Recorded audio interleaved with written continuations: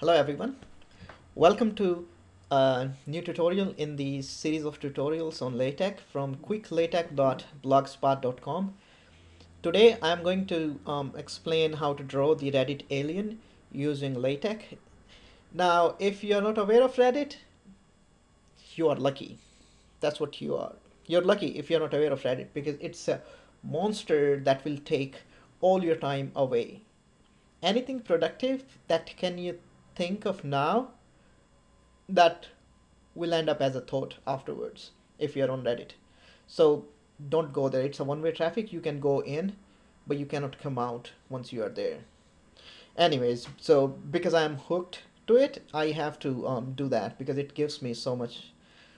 I don't want to say fun, but somehow I spend time there. So I'll put this alien there. So yeah, that's pretty much it. But for you, if you're not an editor, let me tell you, this is a tutorial on how to draw a cartoon figure like this using LaTeX. So let's get working. So the first thing that I do is I define a color, and I want a color for these eyes. So this is my color. So if I put capital R, capital G, and capital B, so these uppercase letters, let me specify the color combination using the values between 0 and 255 for red, green, and blue. And I call it orange red because that is the color. You can call it anything you want. And if you put lowercase RGB, you can specify a value between 0 and 1. So 1 part of red and maybe 0 part or 0.25 part of green and 0 part of blue. Maybe it will give the same effect, but I prefer it that way. Okay, moving forward, if I draw a line at all, in that case my line will be extra thick, but I don't think I actually draw a line, so don't worry about it. And then there is something I call vrut. It's an Indian term and it means a circle, but here I'm specifying the height of the circle. So we'll use this to create eyes. So minimum height is 0.5 inch, so it's the height. You can specify the radius, but I just wanted a quick fix and I didn't want to see how to specify a radius. So I prefer the minimum height because it works fine. Then this face is the ellipse. So for that I define this style, and this is the minimum height and minimum width. So the specification, the ratio specification says that the text width, this width is a little bigger than the height. So it's not the exact ratios, but it solves the purpose. So whatever fits the bill fits the bill. Then we can take the picture, and what I'm doing here is that I am creating different layers. um, let's not forget that. So what I have done is that I have created 3 layers: background, main, and foreground. The idea is that if you put something on the foreground, it will show first, and if you put something on the background, it will be hidden behind the foreground. So when I'll explain, I'll show you what's happening here, why I use that. It's a quick fix. So the first thing, I draw a face. So this face comes up. So if I hide this, comment this, and run this, the face will be gone. Okay, well actually we need the face because I refer to face everywhere. But if I say fill equals to red and run it, so you see that is the face we are talking about. So I'm gonna do it white.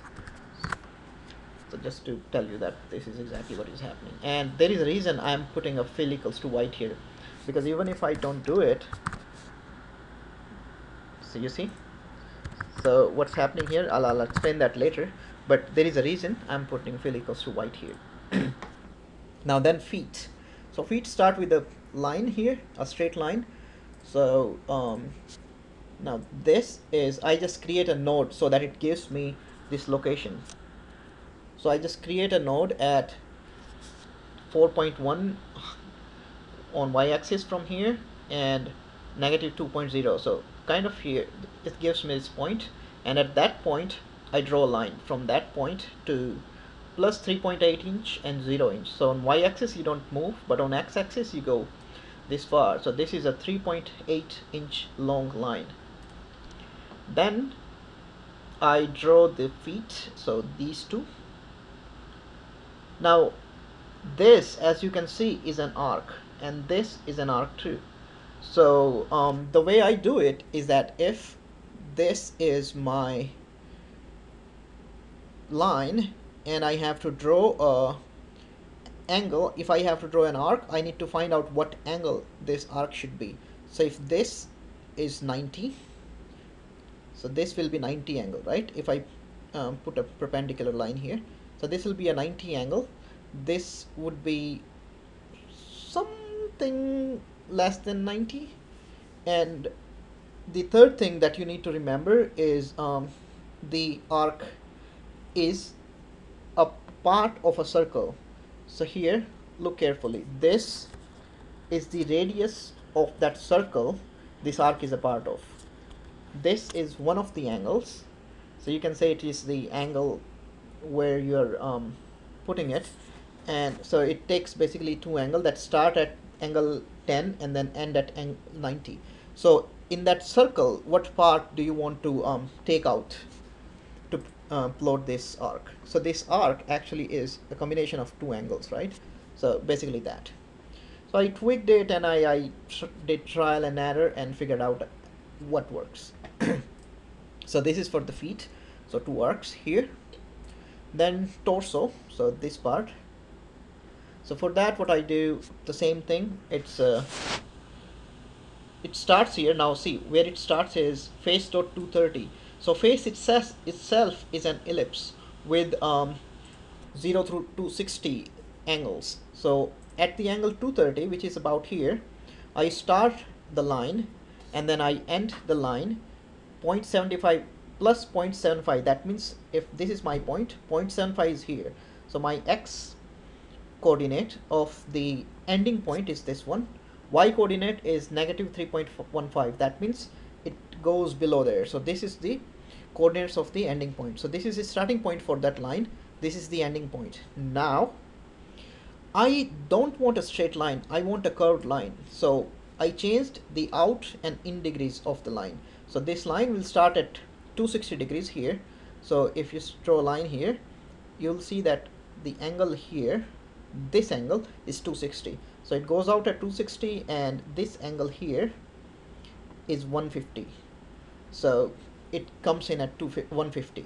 So that way I draw this, and then similarly exact opposite of that. So if this was 260, this will be 280. So I do that. Then I draw the eyes. Same thing, left eye, right eye, and I just put it in there. So if you remember, this is where we started, face. So I said X shift -5 because this is the left eye. I don't want it to start in the middle, so I pull it little on the left side, and then Y shift 9 mm, so 9 mm below that, and 5 em, so I don't want it in the middle. I go it on the right side for the right eye, so plus 5 mm. That explains that. And for the smile, what I did is that I started here below the eye and I ended here, and I said, okay, this is the out angle and this is the in angle. This actually is useless, we don't need that. Then to draw the antenna, it goes that way and that way. So this is one line, and then at this point we continue the second line. So first thing is drawing this line. So this is the first point of the line, second point, and third point. This plus before that means use the first coordinate and add this quantity to those coordinates to find the second coordinate, and then use this quantity to find the third coordinate. Cool. And then for the antenna circle, we again use that root that we defined earlier, the style, but I changed the height. So I draw that and I arrange it based on X shift and Y shift, so it appears here. Then the text, I have written this LaTeX here. So for that I use this /hues, which gives you a very big font. and I have made it bold. So I will just skip this because we covered this in an earlier tutorial. Then for ears, now here is the interesting part. This is why I start my background layer here.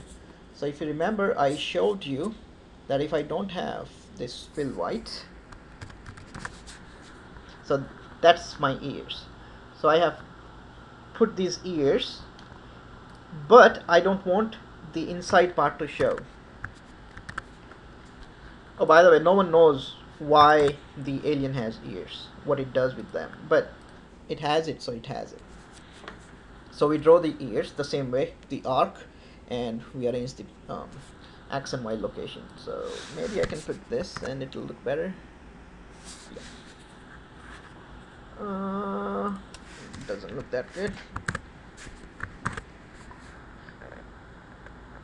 I guess 4.2 was better. Okay. And then hence the same way, another arc. So that's pretty much it. And then I end my background layer here. So that's it.